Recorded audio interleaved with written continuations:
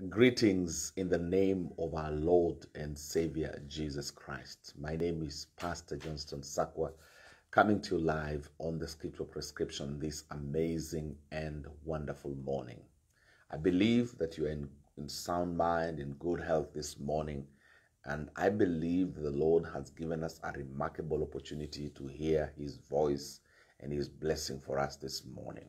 I'm excited as always as a child of God and as a servant of God to take responsibility for the ministry that God has given to me to speak to us this morning. I want us to pray and then we'll be blessed by the word. Father, we thank you this morning. We give you glory, honor, praise, and adoration. Thank you, Father, for this great time and opportunity you have given to us. Lord, we submit under your feet. We submit under your anointing.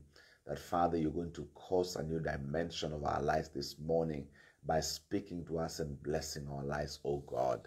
Open the eyes of our inner understanding and our ears that we can be able to be receptive to what you're speaking to us this morning for the glory of your name. Father, we thank you for everybody who shall come across this message. Continue to speak to us. Continue to be a blessing to us by your grace and your mercy. This we pray, believing and trusting in Jesus' name. Amen and amen. This morning, I would like to speak about a subject, dream your dream. Dream your dream.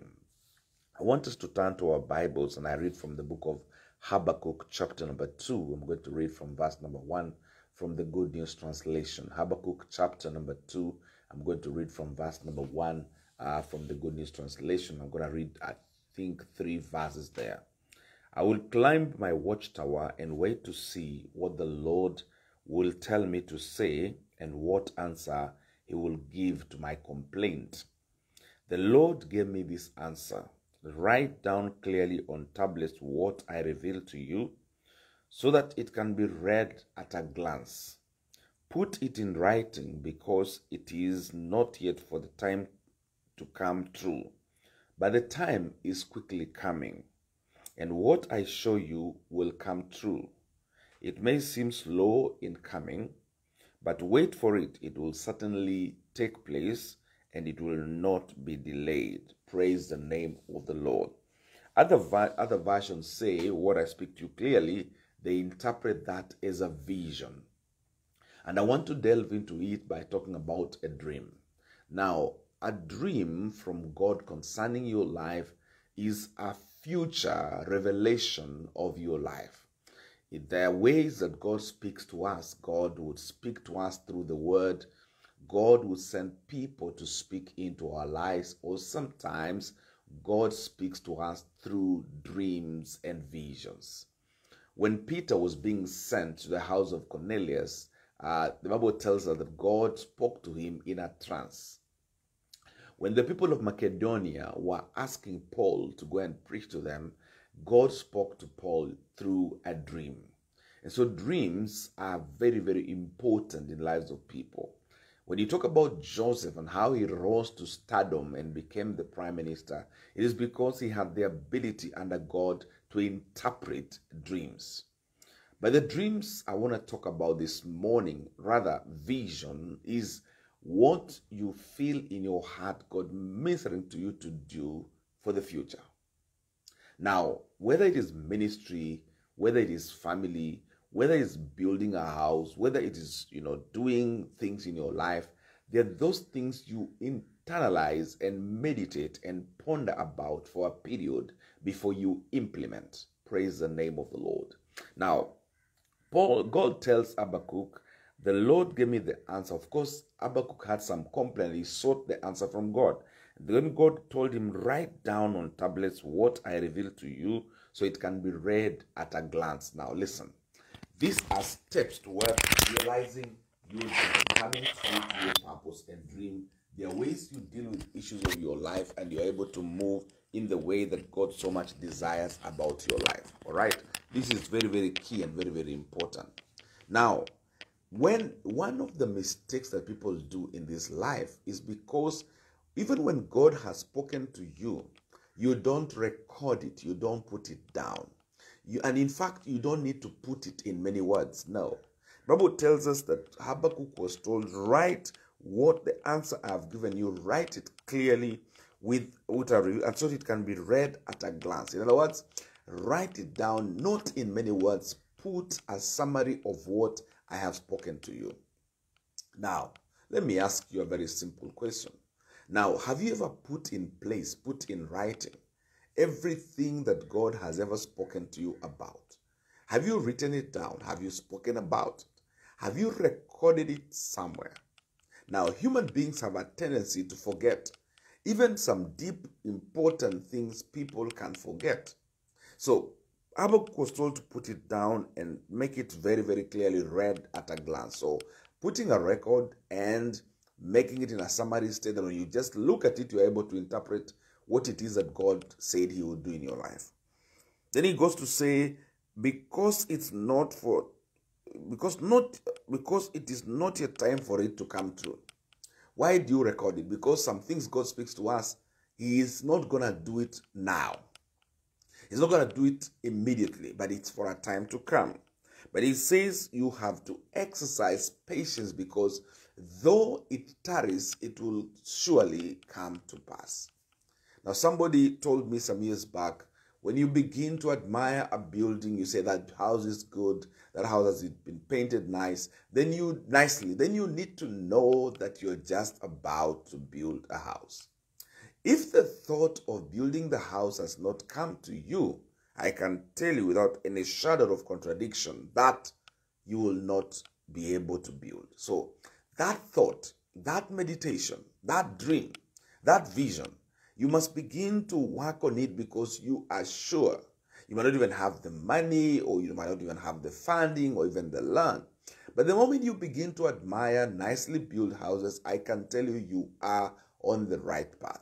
Hallelujah. And so he says, though it might tarry, it will surely come to pass. Wait for it, because it will certainly take place and it will not be delayed. There's something we call the timing of God. God never loses time. God does not delay. God does not delay. Everything God does, he does it in time. So even that dream that you have, that desire you have in your life, because God has put it there, he will do it at the right time. Now, some preacher of God spoke the other day and said, it's good for us to exercise patience. He talked about the tortoise and the cheetah. Of course, the tortoise is a slow mover, but the cheetah, apparently the fastest animal. But you see, with the slowness of the tortoise, it is protected. It has a shield. All right? It has got a shell covering it. So you have to understand that God has a way of doing things. And when we internalize and interpret how God works, then we are really going to move in the speed and in the direction of God. I came therefore to speak to you this morning. Dream your dream. Dream your dream. This is my prayer. This is my desire in Jesus' name. Shall we pray? Lord, we bless you and we thank you this morning. We honor you. We give you glory, honor, power, authority, and adoration. Thank you for your blessing. Thank you for your love. Thank you for your care. Help us, Lord, as we dream our dreams, that we shall be able to write it down, make it clear, and wait for it to come at the appropriate time. I thank you, Father, and I bless you this morning for everybody. There are those people who have been victimized wrongly. Lord, this morning, as they go back to be listened to, I pray they will find favor in those that are making determinations upon their lives, and I pray that they will be restored to their work.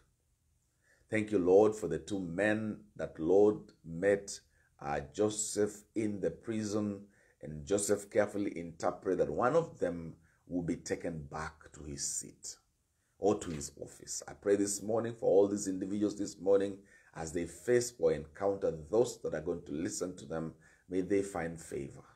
Favor before you and favor before men. That God, their lives will be touched. And Lord, when you restore them, let them have a new dimension of life in the name of Jesus Christ. They shall be more diligent, and that God, you bless their lives more than ever for the glory of your name.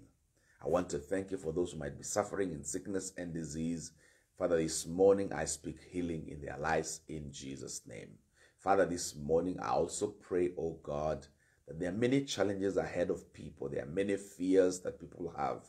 I pray this morning in Jesus' name that you will go ahead of each and every person, answer each and every fear, and deal, Lord, with issues that affect their lives in the name of Jesus Christ. Because when you are with you, Lord, we are protected and we are secure. Father, in Jesus' name, I pray this morning that your grace, your favor will be sufficient in our lives for the glory and honor of your name. I therefore want to lift you this morning and bless you.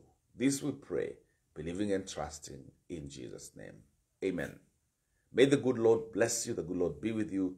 This has been your host, Pastor Johnston Sakwa, coming to you live on the Scriptural Prescription, your daily morning dose of the word of our Lord and Savior Jesus Christ. The good Lord bless you and be with you. Amen and amen.